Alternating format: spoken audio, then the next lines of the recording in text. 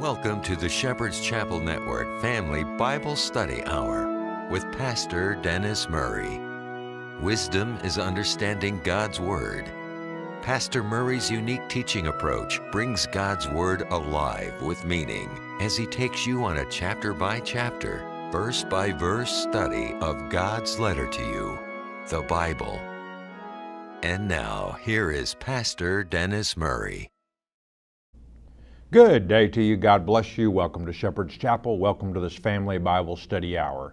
Ready to get back into our Father's Word here at the chapel? We invite you to get your Bible and join us if you care to. We're going to pick it up today, Leviticus chapter 19, verse 27. And chapter 19 began with how God saw it that man's relationship with Him, meaning the Father, should be. And now we've switched gears and we're talking about how men should treat men. And it all comes down to the golden rule. You know, we should treat others as we would like to be treated ourselves. That's the way that you have a moral society. People treating each other as though they were as they wanted to be treated themselves, in other words.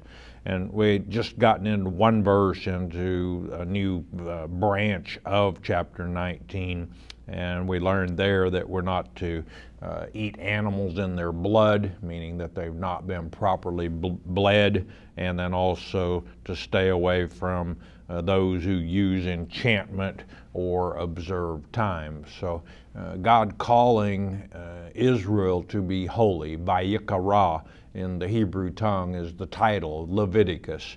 And God did call the nation to be holy, and He's teaching them the difference between clean and unclean, between holy and unholy, as He prepares them to move into a very unclean land, that being the land of the Canaanites, the promised land. With that introduction, let's ask that word of wisdom in Yeshua's precious name. Father, we ask you to open eyes, open ears this day. Leviticus chapter 19, verse 27, and it reads, "Ye shall not round the corners of your head, neither shalt thou mar the corners of thy beard." And to mar the beard simply means to shave the beard, either partially or entirely. The Hebrew men were to wear a full beard at all times. Now this round the corners of your heads is referring to a style, is probably a good word, of a haircut that was popular among the Arabs and the Canaanitish priests. And it was basically to cut the hair below the temple line entirely. You could think of taking a small bowl and placing it over one's head and then cutting everything that was visible. And again, God is saying, not only do I not want you to act like the heathens, I don't even want you to look like the heathens. Verse 28. "Ye shall not make any cuttings in your flesh for the dead, nor print marks upon you. I am the Lord." And this is, in some parts of the world, is still practiced today, that when someone passes away, those who were close to them or thought highly of them make cuts and draw blood as a sign of mourning. This was also a practice, of course, of the heathens. The marks upon you, we're talking about changing the color of the pigment of the skin through the use of inks and dyes, things of that nature. Tattoos is basically what we're talking about. But God's saying when you lose a family member, you don't mourn or grieve by making cuts in your own flesh as the heathen do, and you don't make tattoos on your body, profaning God's creation. We're to revere God's creation, and you know He created us the way He wanted us. And but anyway, verse 29: "Do not prostitute thy daughter, to cause her to be a whore, lest the land fall to whoredom, and the land become full of wickedness. Prostitution, any place that it takes a hold on a place, is usually a pretty immoral place. We have cities or states in the United States where prostitution is legalized. They're not known for being very moral places. This word wickedness in the Hebrew is zimah, and it refers specifically to physical whoredom, physical prostitution. There are places in the Bible where it talks about spiritual prostitution. This is specifically speaking of physical prostitution. Verse 30, "Ye shall keep my Sabbaths and reverence my sanctuary. I am the Lord." And we've been talking about immoral things. Now, what brings morality to a society? Well, a close relationship with God causes people to revere Him. To revere Him, true reverence awakens confidence in the Lord and to follow His guidance. That's what they were talking about in verse 26. He says, don't talk to those who use enchantments. This is to prophesy the future events basically out of nothing. They don't know the future events, but God's saying don't run to those who use enchantments or who observe times seeking guidance. Lean on me, the Lord's saying. That's all He ever really wanted. He wanted His children to trust Him and to allow Him to guide them through life in the flesh. And reverencing His sanctuary is a good place to start. Verse 31, "Regard not them that have familiar spirits, neither seek after wizards, to be defiled by them. I am the Lord your God." And wizards are those with occult knowledge, think that they have the ability to prophesy future events, in other words. Familiar spirits are those possessed with an evil spirit. The term can be, familiar spirits means a necromancer, and that is someone like a ventriloquist. And what they do, they're either possessed with an evil spirit or they summons up an evil spirit to supposedly speak for someone who has passed away. That was what the witch of Endor was. She was a familiar spirit. And of course, Saul summoned her up trying to seek the counsel of Samuel, who had already passed away. God's saying it's evil, it's wicked, don't do it. Verse 32, "Thou shalt rise up before the hoary head and honor the face of the old man and fear thy God. I am the Lord." And to rise up, in other words, in reverence. And those of you who don't know, the word hoary head means a gray head. We're talking about our elders, and God encourages us to be respectful of our elders. And that's any moral society respects their elders.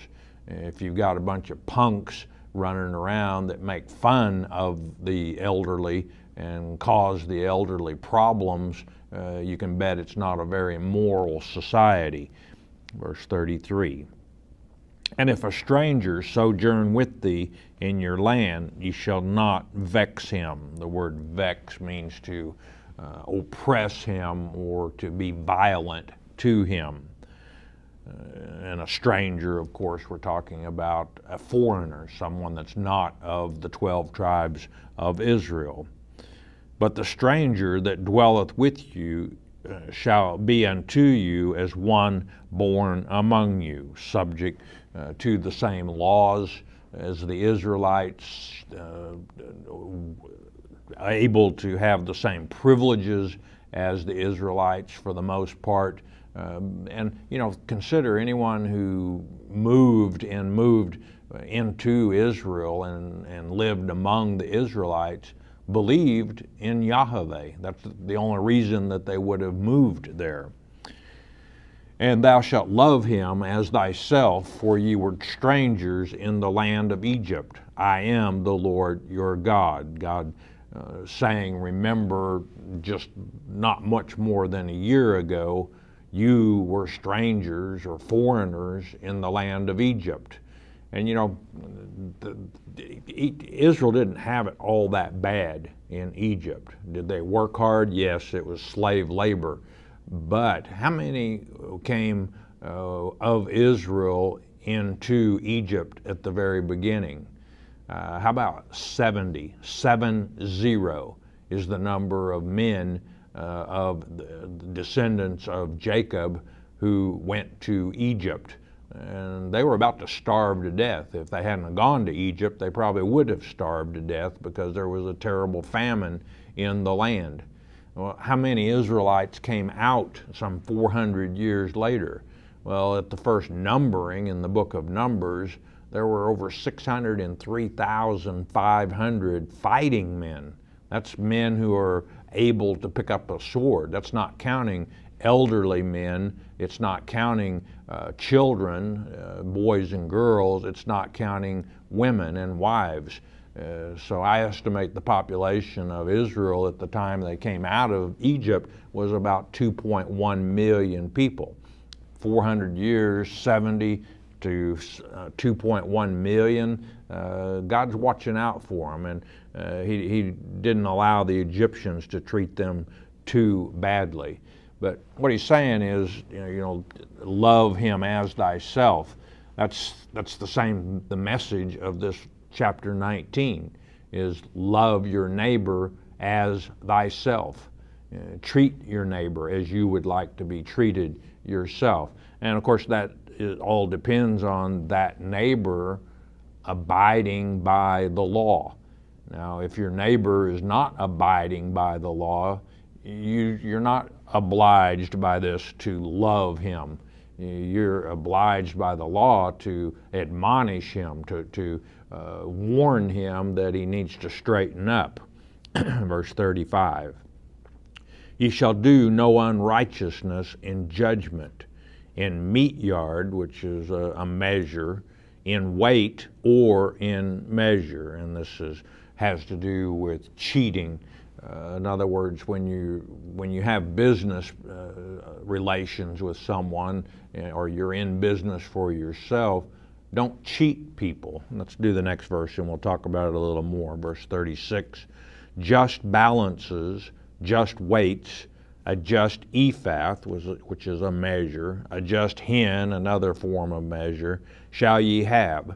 I am the Lord your God. Notice the repetition of the sacred name. I am the Lord your God, adding emphasis, which brought you out of the land of Egypt. In Deuteronomy chapter 25, verses 13 through 16, we learned there that it's against God's law to have two sets of stones. And if you check out this word weights in verse 36, in the Hebrew, it is stones in the Hebrew language. It's what it was translated from.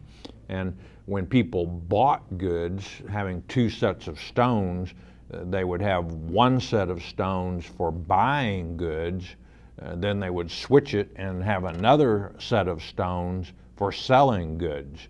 And what it was doing was they were buying more of the product than they were selling, calling it a hin or an ephah, for example.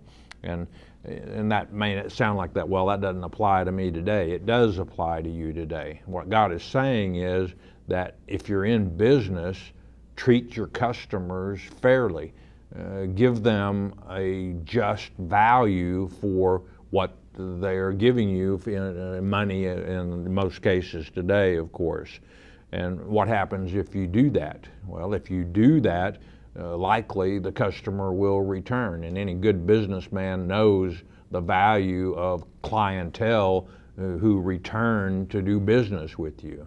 On the other hand, if you cheat someone and they catch you doing it, what is the likelihood that they will come back to your business again? 0. Verse 37.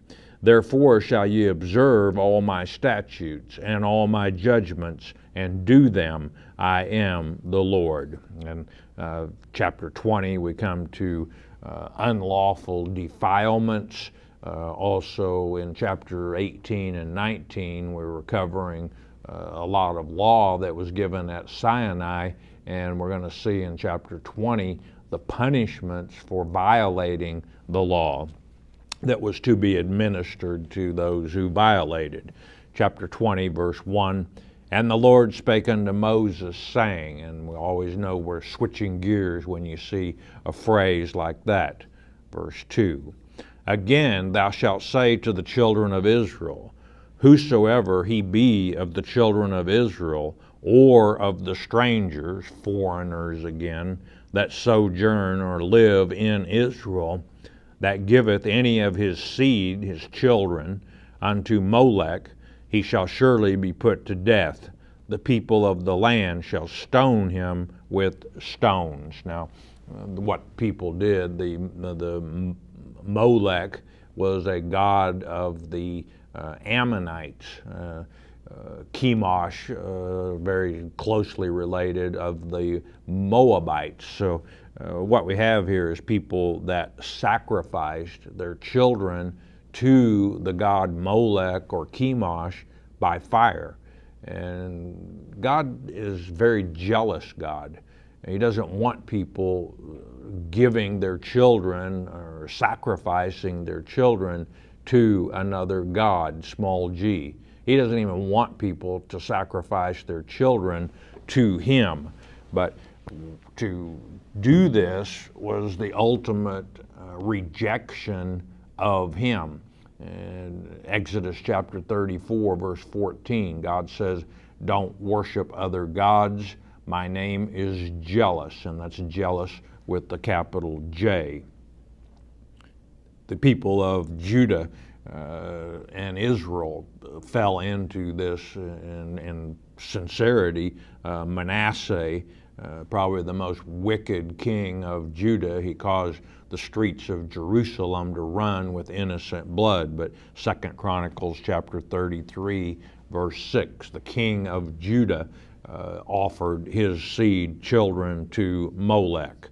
Verse 3, And I, the Lord speaking, will set my face against that man, and will cut him off from among his people, because he hath given of his seed unto Molech, to defile my sanctuary, and to profane my holy name. And it'll be clarified a little more in the following verses. But what God is saying here is, in verse 2, he instructed the people of Israel, if someone passes their children through the fire, sacrificing them to Molech, they're to be stoned to death. And what God's saying here, the nation should be responsible for carrying out the will of God, but if you don't, I will take care of it myself, is what the Lord is saying here. All sins defile the sanctuary. Verse 4, And if the people of the land do anyways hide their eyes from the man who passes his children through the fire to Molech, when he giveth of his seed unto Molech, and kill him not, whether that be through indifference or secret approval. But what this is saying, to turn their head or hide their eyes, means that they turn their heads, and either in secret approval or indifference, they don't follow God's instructions and stone the idolater to death. Verse 5, Then I, the Lord speaking, will set my face against that man and against his family, and will cut him off, and all that go a-whoring after him. And that's God sharing his raw emotions with us. That's just exactly the way he feels about it. Idolatry is that they're whoring after him. To commit whoredom with Molech from among their people. God does not like idolatry. And I can hear many today would say, well, you don't understand, Pastor Murray. We go to church every Sunday. We would never commit idolatry in our church. And here they're being taught the rapture theory. They're being set up to fall for the Antichrist, hook, line, and sinker. And how is God going to look upon that? Well, He's expecting a virgin bride when He returns. Those who are spiritually in bed with the Antichrist when He returns are going to be idolaters. That's exactly the way He will look at it. And the reason that He would cut the man and his family off, well, is the whole family was practicing idolatry, in other words.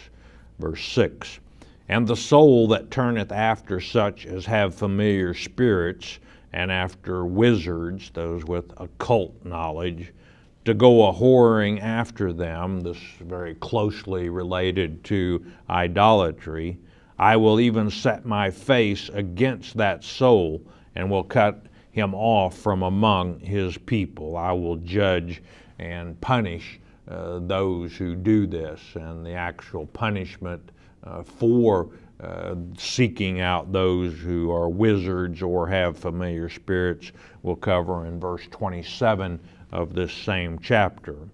And God's saying, either you, the people, take care of it, or I will take care of it.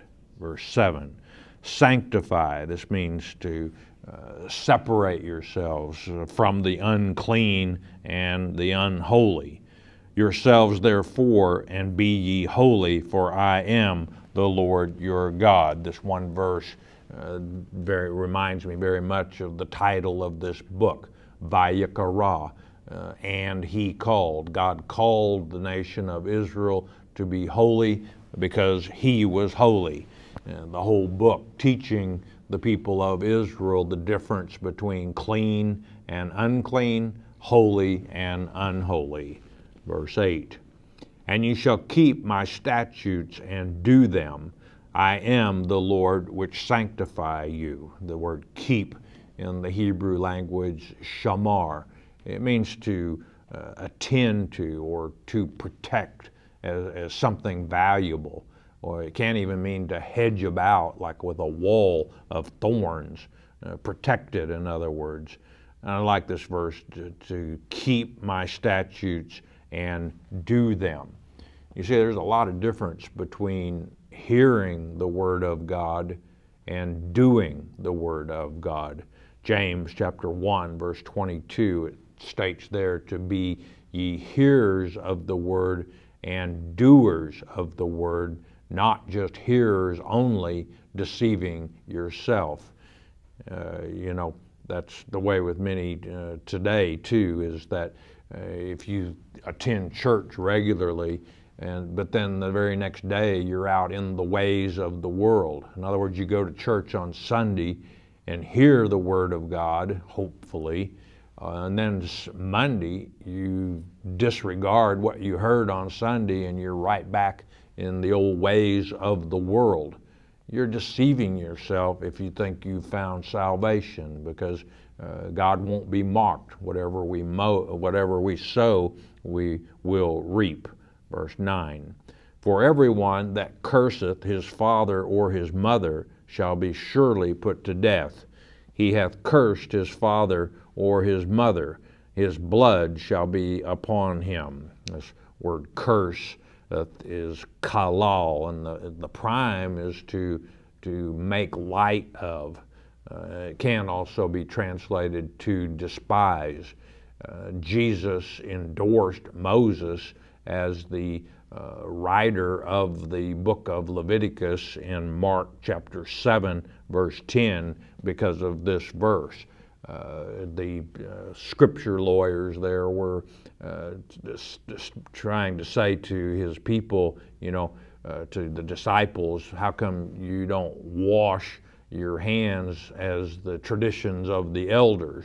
And we're not talking about washing the dirt off their hand before they sat down to a meal. We're talking about going through this ritualistic washing that the elders of the church prescribed. It wasn't in God's word, but Jesus dressed them down there, and he said, Moses said to honor your mother and father, but you say, as long as it's korban, a gift to the church, it's all right to dishonor your mother and father. In other words, if your mother and father are hungry, and rather than going and buying food for them, you make a gift to the church, then that's what Jesus said to them. You are disavowing the word of God with your traditions of men.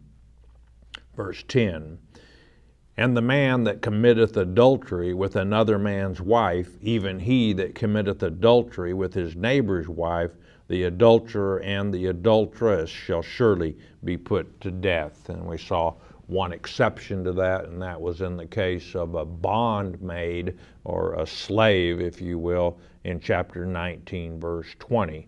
The penalty for adultery, death. Verse 11. And the man that lieth with his father's wife hath uncovered his father's nakedness.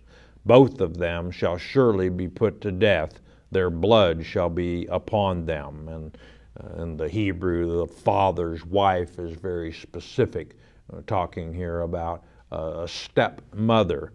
And to lie carnally, copulate with your father's wife, is to uncover his nakedness. That's exactly what it means. And the penalty, his blood shall be upon him, they'll be put to death. No mention here of if he lay with a mother or a granddaughter, but likely taken for granted that the penalty was death as well. Genesis chapter 9, we have there probably one of the most mistaught chapters in the Bible concerning Ham uncovering Noah's nakedness. People don't understand what that means. Well, it means that he had sexual intercourse with his own mother. That resulted in a pregnancy and the birth of Canaan. And what had happened then? Well, Noah cursed Canaan and sent him away. Why? He didn't want a reminder of the incestuous relationship that happened. But of course, the law of incest had not been given at that point in time. But it's falsely taught that God cursed Canaan and turned his skin black. And that's the origin of the black race. And that's nonsense. Verse 12. And if a man lie with his daughter-in-law, both of them shall surely be put to death. They have wrought confusion, their blood shall be upon them. And just as with the daughter, or the full sister is not mentioned here in the prohibitions. But again, it's assumed, it's taken for granted that the penalty would be death. This word confusion in the Hebrew is tebel, and it means mixture. Verse 13. If a man also lie with mankind, as he lieth with a woman, both of them have committed an abomination. They shall surely be put to death. Their blood shall be upon them. The penalty under God's law for homosexuality, death. He thinks it's an abomination. And there's legislation that came up, and they're threatening people such as myself who teach the Word of God, that they're going to make it to where we're guilty of hate crimes for teaching the truth of God's Word. Well, they can forget it as far as this preacher's concerned, because I will continue to teach God's Word as it is written, and I'll not apologize for it. Am I teaching hate? No, actually I'm teaching love, tough love, but it is love, because God says if you do this, it's an abomination to me. And here we have laws that we've passed in our land now making it okay for same-sex marriage, to legalize it. We're turning things upside down. We're taking what is wrong and saying it's right. They take what is right and say it is wrong. Well, you don't understand, Pastor Murray. You're in the Old Testament. We now live under the New Testament. Well, if you live under the New Testament and you practice homosexuality, you're not very familiar with the New Testament. Romans chapter 1, verses 24 through 27. 1 Corinthians chapter 6, verse 9. 1 Timothy chapter 1, verse 10. All put homosexuality in its place. It is an abomination to our Heavenly Father. It's perversion. Verse 14. And if a man take a wife and her mother, it is wickedness. They shall be burnt with fire, both he and they, that there be no wickedness among you. And this, of course, they would be killed first, and then as a further punishment would be burned. This happened in Joshua chapter 7, verse 25. Not the same crime, but someone committed the accursed thing there, stole the accursed thing, and they killed him and his family and then burned them. Excuse me, in Deuteronomy 27:20, this is taking a wife and a mother. It's speaking of a mother-in-law, in other words, in Deuteronomy 27:20, taking your own mother-in-law and laying with her carnally is an accursed crime. Verse 15, excuse me, and if a man lie with a beast, he shall surely be put to death, and ye shall slay the beast. And bestiality forbidden by God's law. The Egyptians, whom they came out of bondage, were practicing bestiality. The Canaanites, who were known to mix with the fallen angels, practiced bestiality as well. Verse 16, and then we'll stop for the day. And if a woman approach unto a beast and lie down thereto, this is rabah in the Hebrew, and it means to lie down in copulation.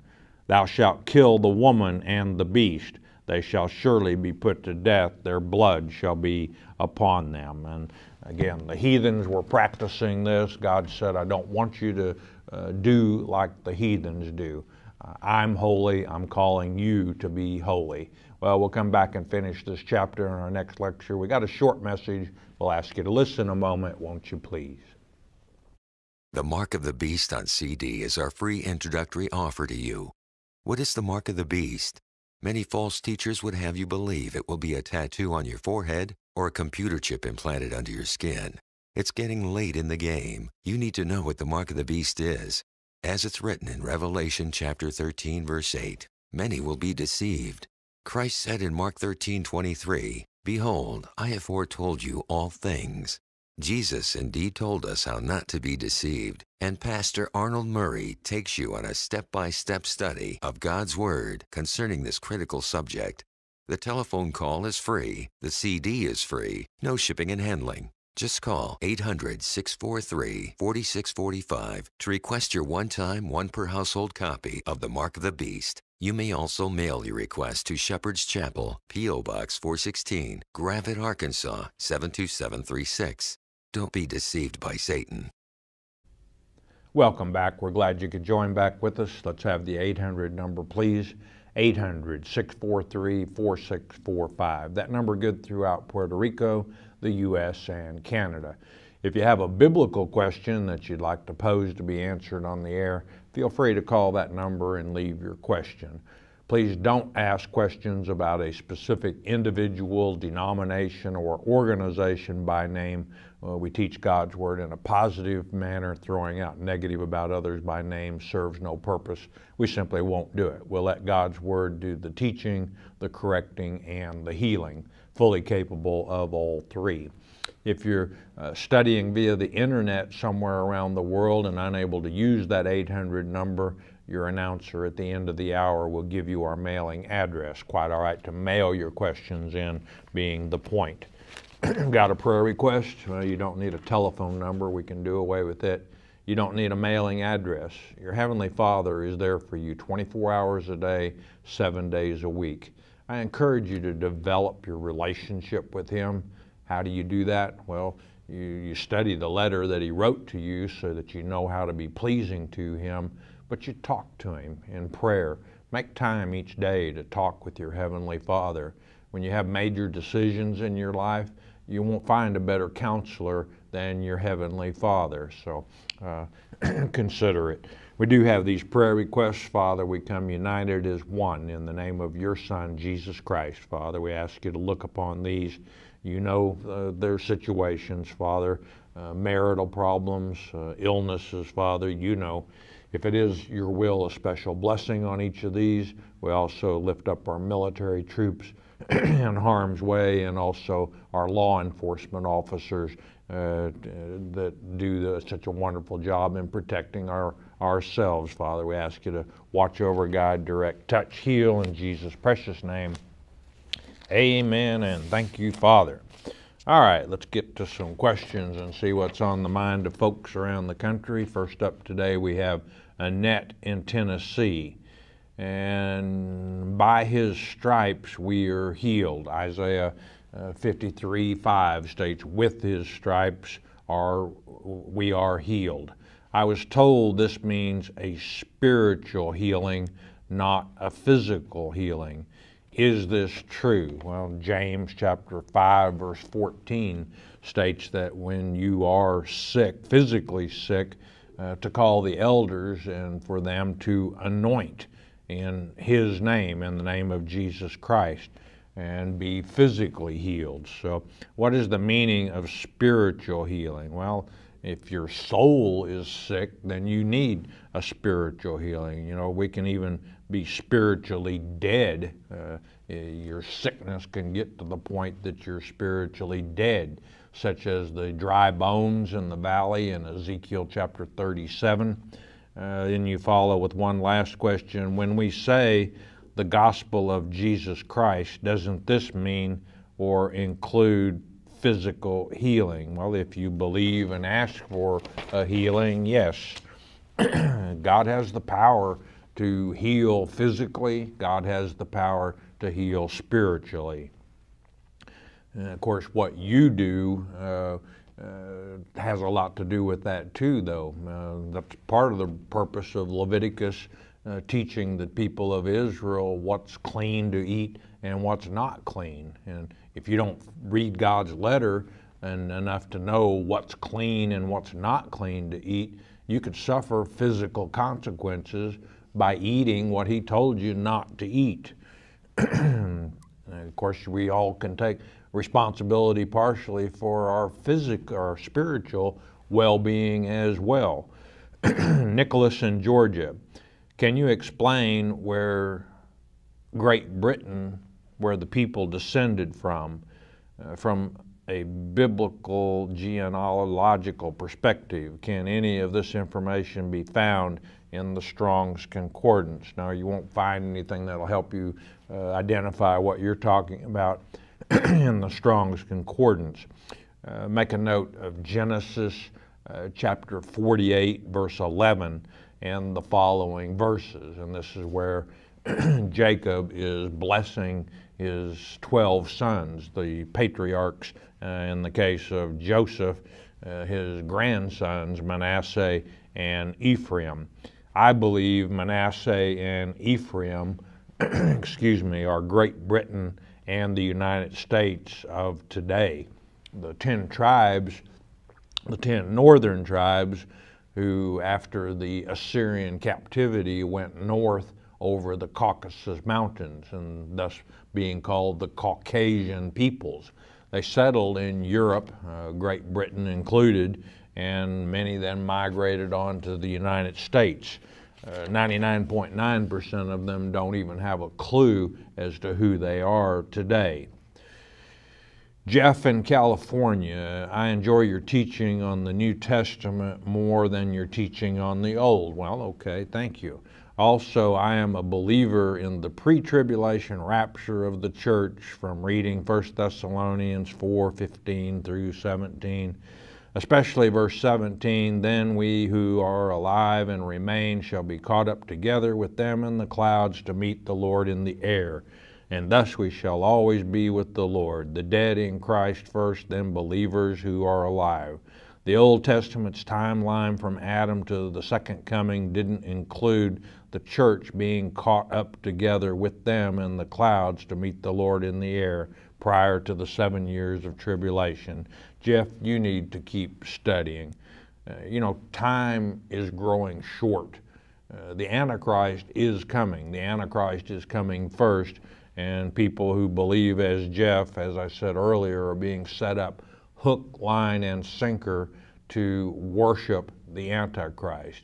They're taught that we're going to fly away and we're not going to be here when the Antichrist is here.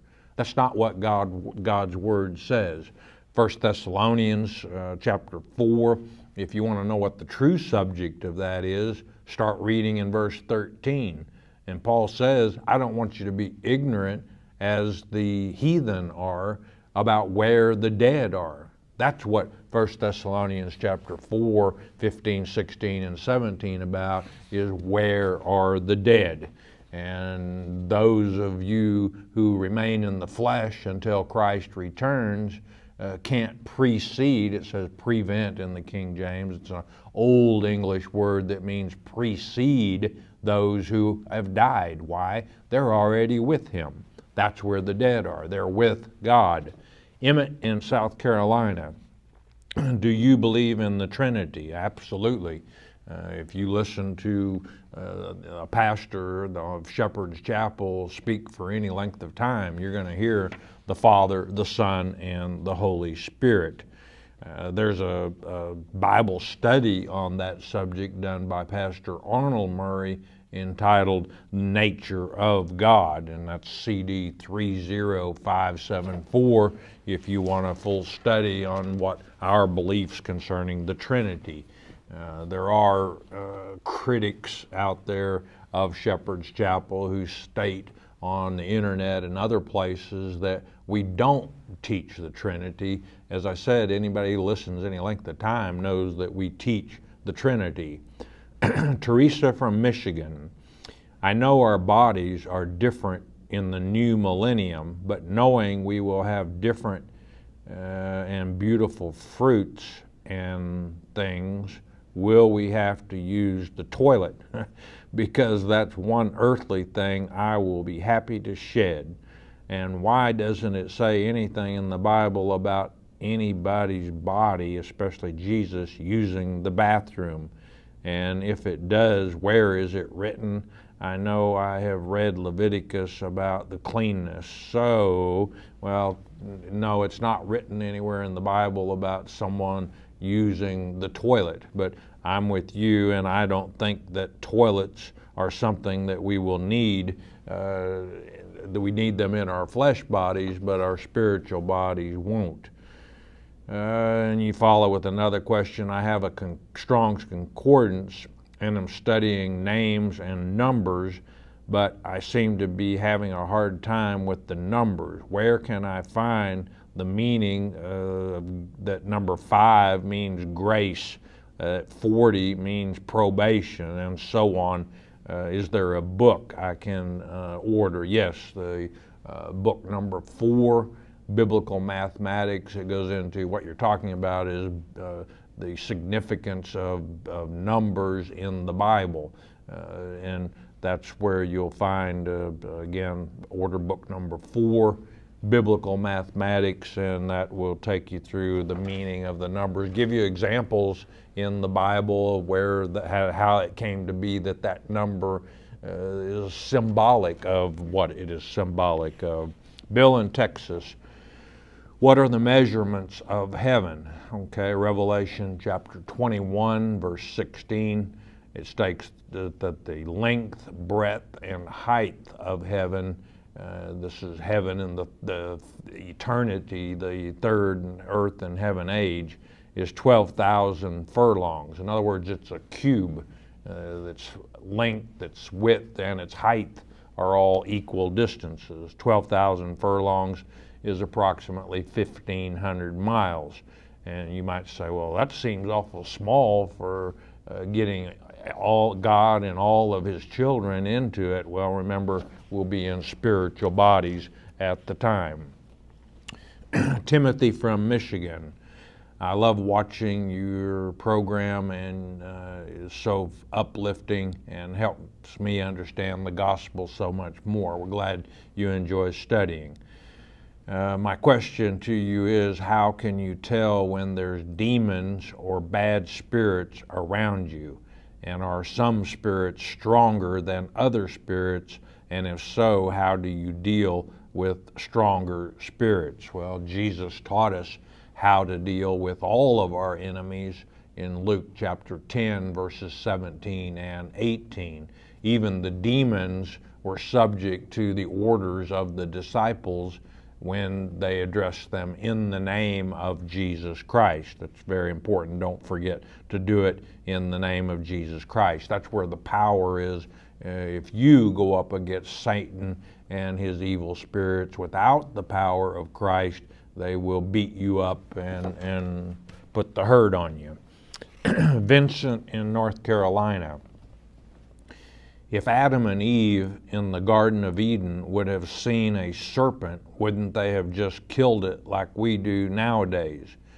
Being Lucifer, Satan, the accuser, the glistening one, is so subtle, why didn't he come as a handsome man to Eve to tempt her instead of a vile snake?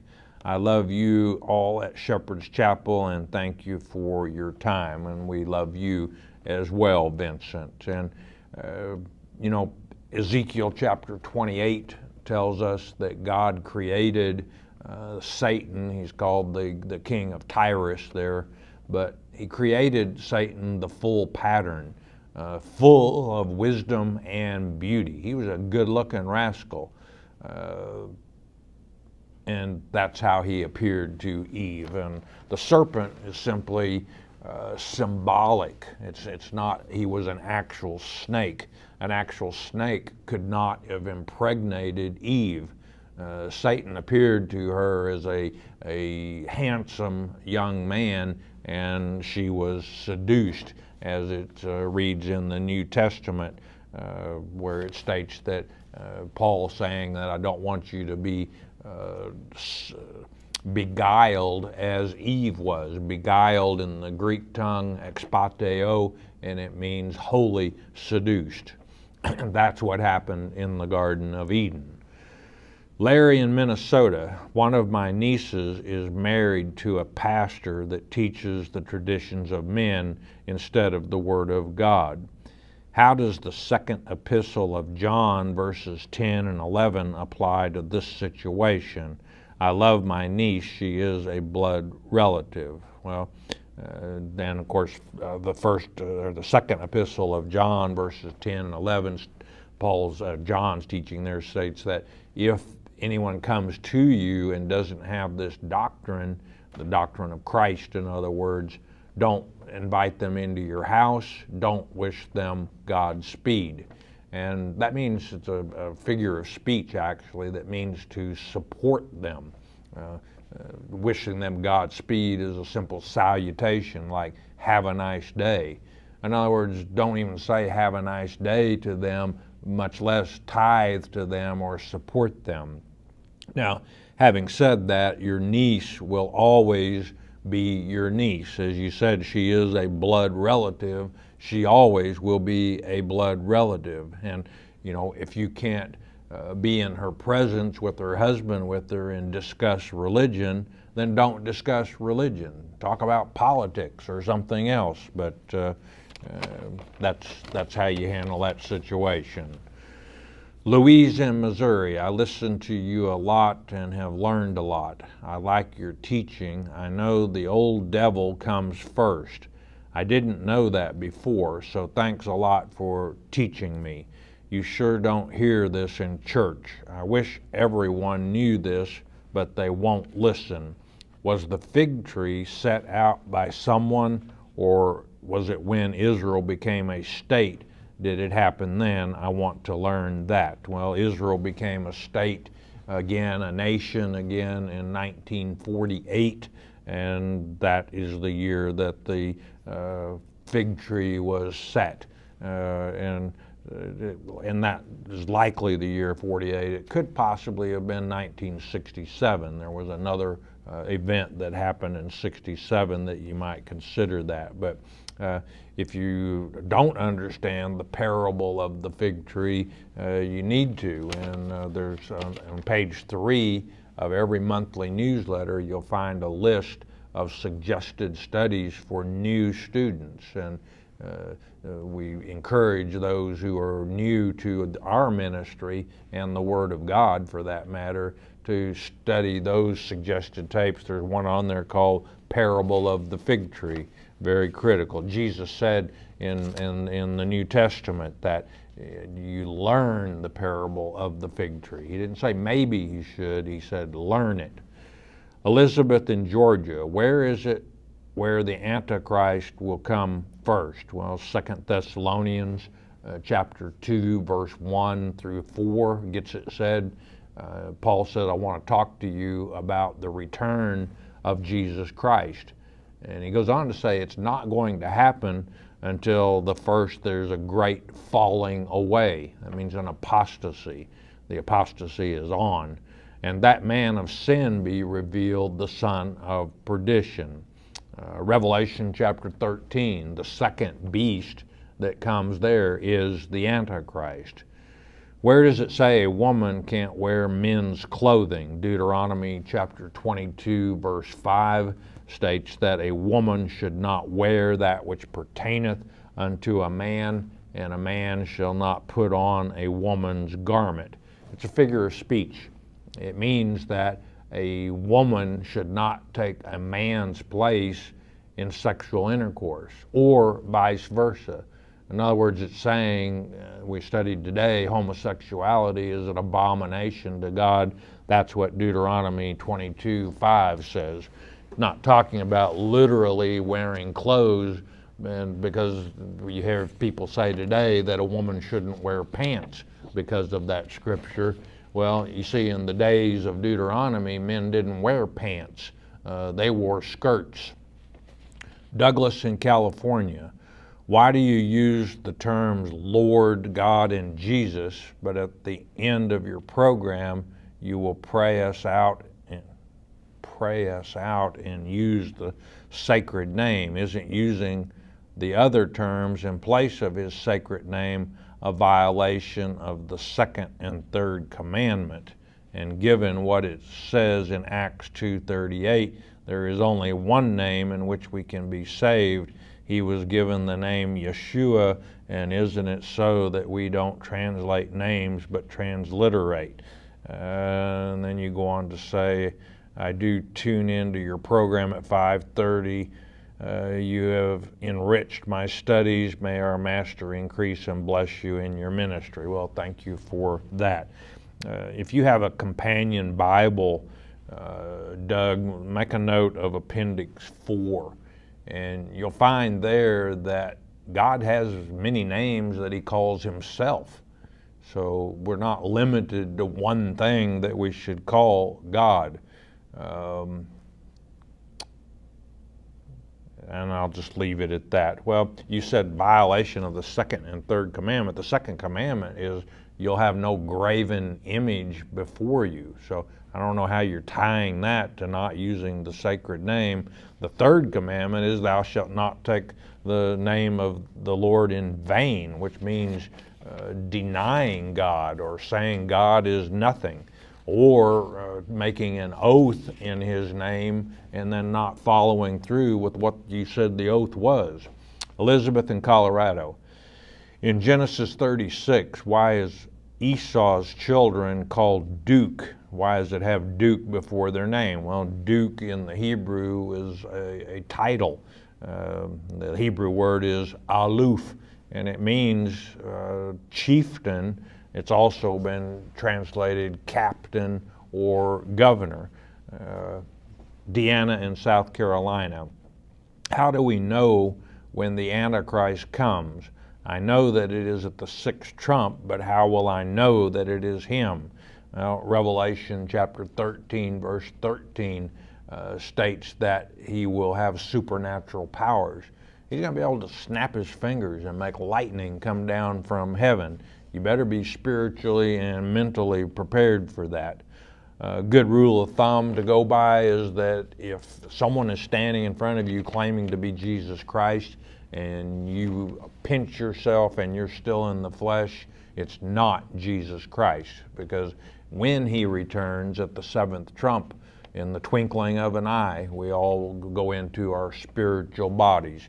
1 Corinthians chapter 15, verse 52, and the following verses. Cynthia in Nebraska, I have heard you say, "Come, Lord Jesus, come, and let those bricks fall where they may." What do you mean when you say these? Well, to come, Lord Jesus, come means that I'm anxious for the Lord to return at the second advent. And I think he's the only one who can straighten this mess out. And we don't say, well, let the bricks fall where they may. We say, let the chips fall where they may. And what that means is that I'm going to tell the truth regardless of the consequences. That's what let the chips fall where they may. I'm not going to pull any punches about what God's Word says regardless of the consequences.